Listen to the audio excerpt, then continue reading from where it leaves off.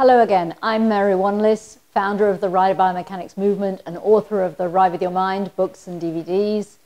So this little webinar is on straightness, and our start-off point has to be to say that nothing in nature is symmetrical, and that includes you and me and your horse and my horse. So you could say that when it comes to the issue of straightness, we all have our cross to bear. Some of us are more asymmetrical than others, and part of that are just habits and patterns. You know, I, for instance, am left-handed. Very few left-handers get away without a big rotation in this direction because writing across your body just works that into your system. And of course, when you add injury to this, asymmetries can become quite a big deal. And your horse as well will not be symmetrical. So we're all learning to make the best of a bad job. And it is possible to make some huge differences, although culturally, the way we think of it in the horse world is as if it's just the horse's problem, and we need to make the horse straight without backing up a stage and going, well, hang on a minute, how might my straightness issues be involved in creating or perpetuating his straightness issues? And I'm going to say to you that the horse cannot not be influenced by your asymmetry, the location of your center of gravity, your wobbliness, your shoviness, so much about you that he can't help but be affected by it. You cannot not influence just in the way your mere presence is there in the saddle, let alone what you think you're doing as you're giving aids. There's a whole other scenario going on behind the scenes that has not been highly enough thought about and considered in our general coaching. Let's say it's as if the rider is a container and the horse is a liquid, and the liquid takes up the shape of the container it's put in. Or you might say the horse is like he's put in a framework by the rider. You could think of it, for instance, that the rider's thighs are like an A-frame. If my thighs continued by magic on beyond my knees and back behind my butt, they'd be just the shape of an A-frame. And if we are a wonky A-frame, we're making a wonky container for our horse. And I would say that most riders really have an A-frame problem. So if I'm sitting a bit like this, and this knee's up and more out, and that knee's down and more in, I am a wonky A-frame. And my thighs and their position is very much related to what's happening in my torso and my pelvis. I'm actually falling off this side of the horse. And I will often say to people, if this bony knobble that you can find very easily with your thumb here on the inside of the underneath the end of your thigh bone, if this bony knobble was hooked onto an iron bar that passed through the horse's tummy, would the bar be level? And most people can pretty easily answer, no, it wouldn't be level. It has an up knee and a down knee. It may not be quite so clear to you as a rider which one needs to move. Normally for me as the coach, it's very clear that either the up one needs to go down and sometimes that the down one needs to come up.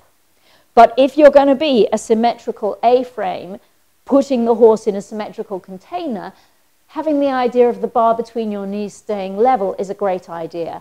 And that really adds to the couple of things I said in the video from last time about having 50-50 weight on each seat bone and your chin and zipper over the mane. And thinking about your knees this way will help you with that. So let's say things are going wrong. When it goes wrong and the horse ends up where we're pulling on this rein, giving away this one, creating a space for his wither in his shoulder to go out through, ending up shorter on this side of our body, normally with creases under this armpit, and lengthened on this side of the body, normally with a raised and lifted shoulder here. When that's happening, we don't mean it to be this way, but by default, our body is making a force from our shorter side towards our longer side.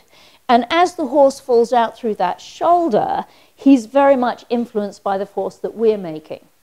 And in addition to that force, here we are again on a circle to the right in this direction. In addition to the force, we have the fact that the centrifugal force would tend to take the rider's butt to the outside of the circle.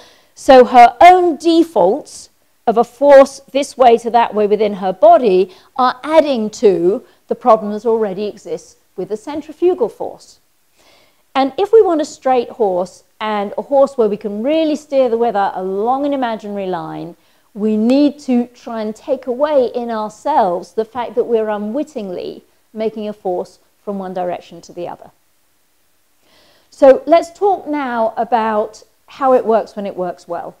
So let's pretend right now that my arms are like the horse's shoulder blades. So here's the horse's shoulder blades on each side, and most of you will know that they are not connected to the rib cage by bone. Ours are, they're connected by our collarbone here, but the horses aren't.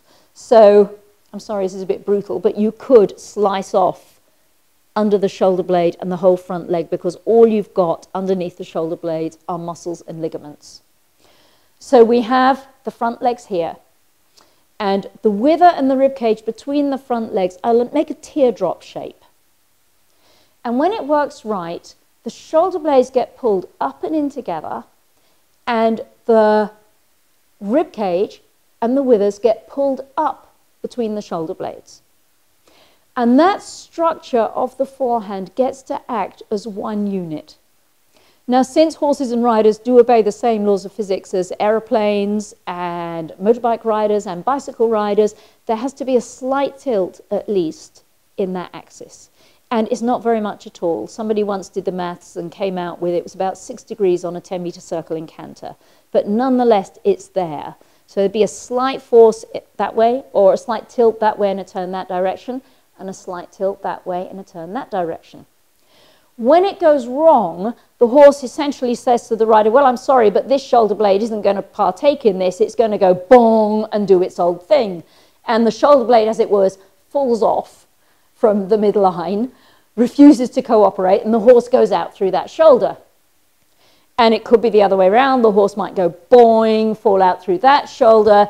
His weight goes that way.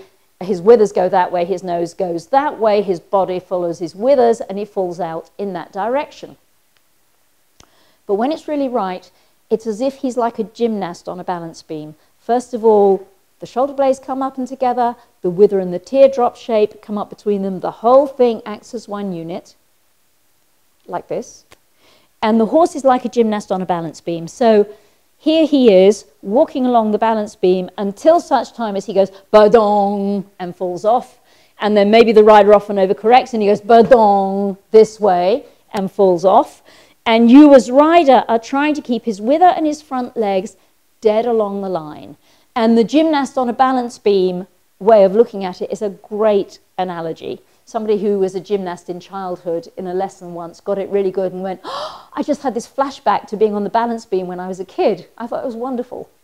So you have this happening and you don't want any of your corrections to overcorrect and go the other way.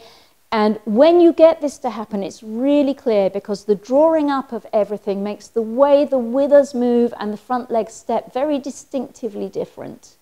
And most riders can tell when they're doing it.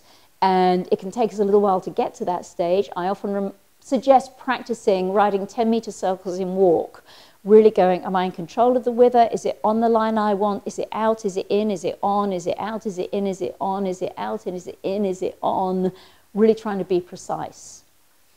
Another way you could think of it is like if you thought of train tracks, where you've got an electric system, maybe a bit like the Underground in London or some little trains that you get in airports between the terminals, where if the legs were on the train tracks at the outside, the wither would be like the electric rail in the middle.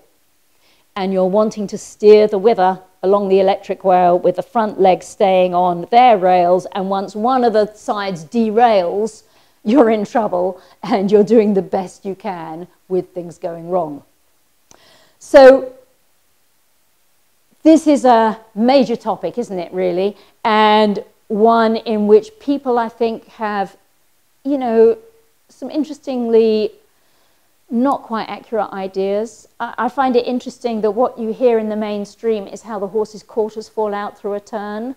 Well, what I see much more often is the horse's wither falling out through a turn.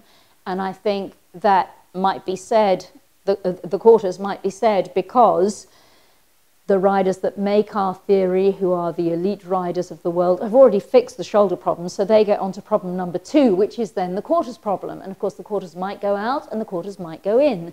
And I can show you more as time goes by, potentially, about what to do to keep the quarters behind the line of the shoulders. But just saying if we can organize the hind legs, we'll organize the front legs, doesn't work half as well as saying the front legs have their own motor control, they have their own way of going their own way, and if we address that first, we get a good inroad. Thank you for watching. All the best for you. Enjoy riding. Remember the knees on the bar. Remember the chin and zipper. Remember the idea of steering like a wheelbarrow, or better still, the train tracks, the electric rail in the middle, the gymnast on the balance beam. Have fun.